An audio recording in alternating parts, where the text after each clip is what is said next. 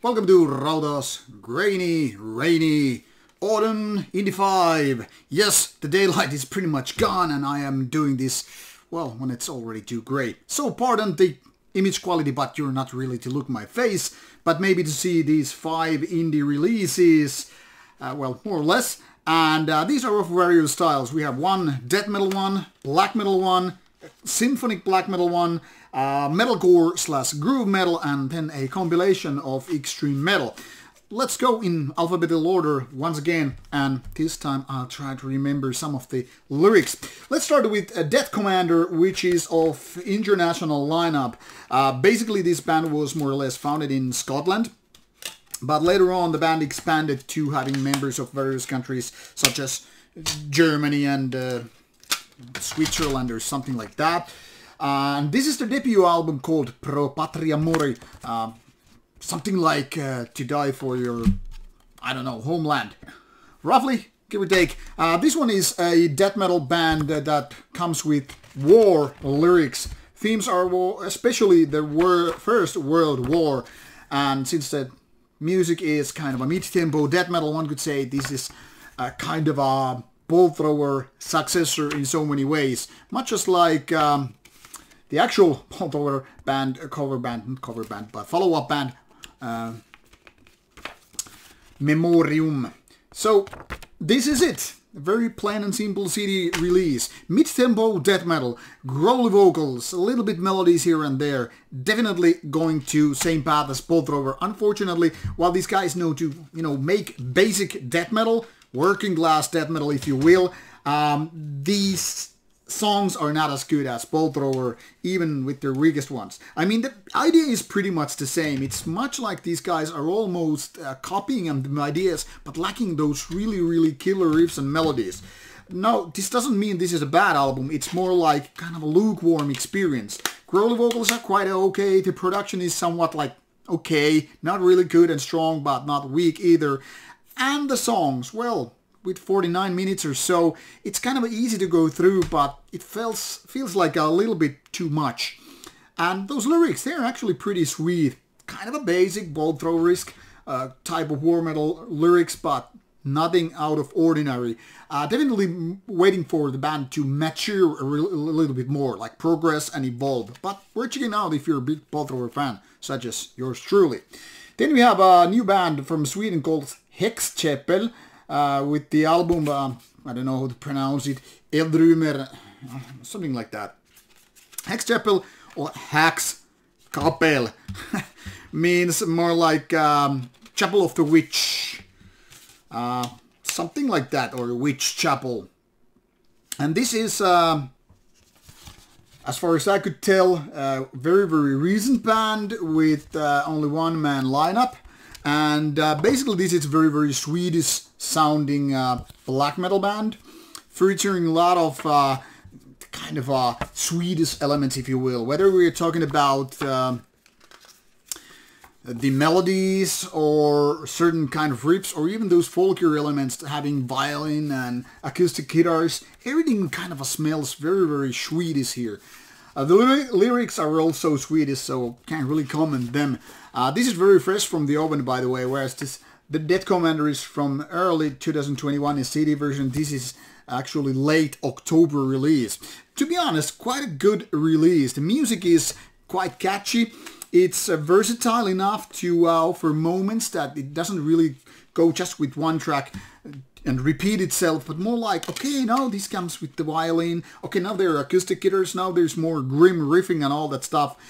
Kind of like a 1990s stuff, especially the Norwegian and Swedish type of black metal. Quite cool, in fact.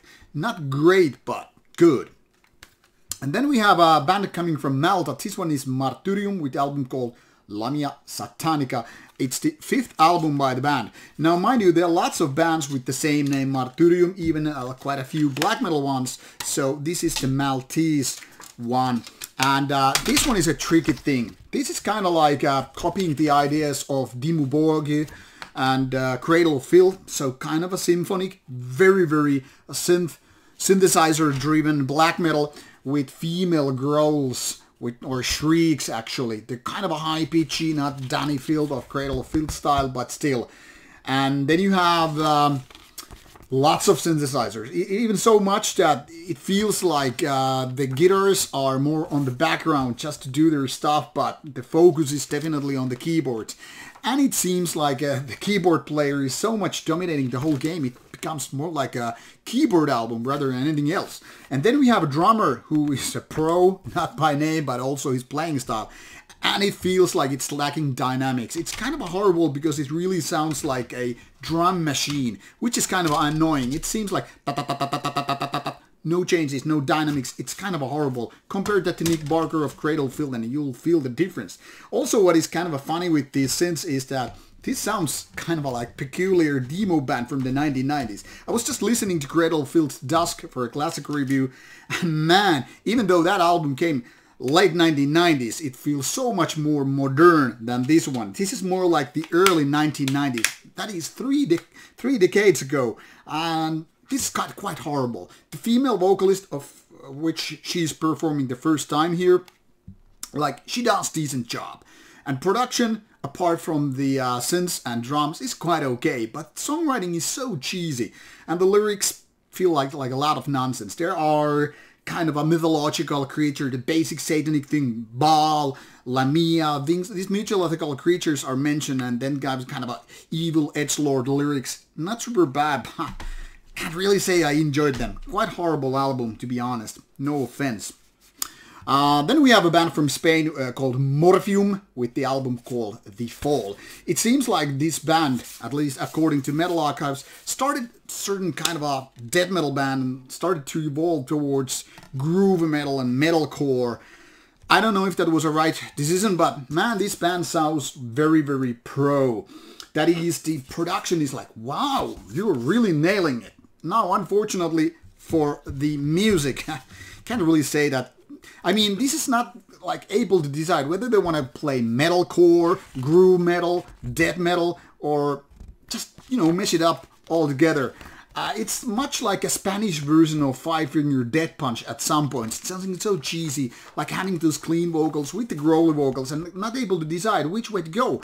I mean, do you want to be an extreme metal band or do you want to be a metalcore band? Like, which kind of audience are you trying to appeal? I mean, you really can't do both. With these growly vocals, you're certainly kind of gonna just make the people go away who want just clean vocals. And with clean vocals, you're not really appealing to death metal vocals. Production-wise, so great. This is really, really sounding badass and totally nailing it. But when it comes to songs, this is really, really mediocre one. And, as you can pretty much see, the band is more focusing on their zombie-like images rather than lyrics, so can't really comment on what's said inside, except for this thank you list. Yeah, I can only recommend this to people who actually like Five Finger Death Punch. This is quite mediocre, apart from the production.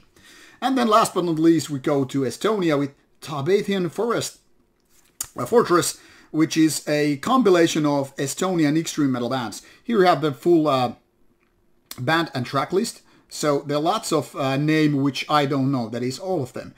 9 bands, 9 songs, and none of them are something that I'm familiar with. And given that I've reviewed past 20 years or so, some, 6,000 albums or so, it's kind of funny to find these kind of new bands every week. This is some 40 minutes of Estonian black and death metal. Some are more death focused, some are more black focused, and some are kind of a black and death.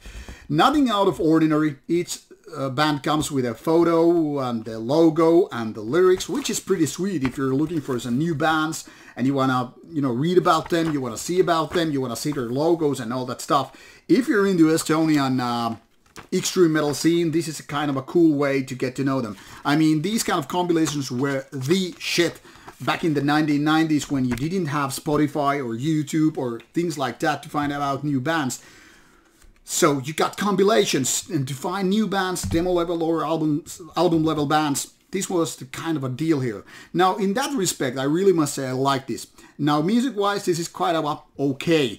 To be honest, none of these bands are exactly great, but they're very, very listenable. They're couple of weaker tracks which I really didn't enjoy that much, but I don't want to pick them out here and, you know, make them, you know, the target of ridicule, because they're not that bad. And this is compilation, so you can't just decide based on one song, like which one is the best and all that stuff.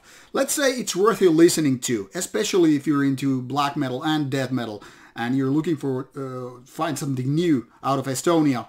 This Tarbathian Fortress is definitely your cup of tea.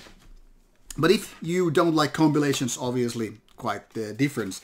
If I had to choose winner here, it would easily be Häxkapell from Sweden. This is the only good one here. The others are more or less decent or just bad, like this Martyrium one. So there you have 5 different albums, 5 different styles, I guess, or even more if you count into that compilation. Check it out. You will find links provided in the description box. I hope you will like at least some of them. Take care and bye-bye.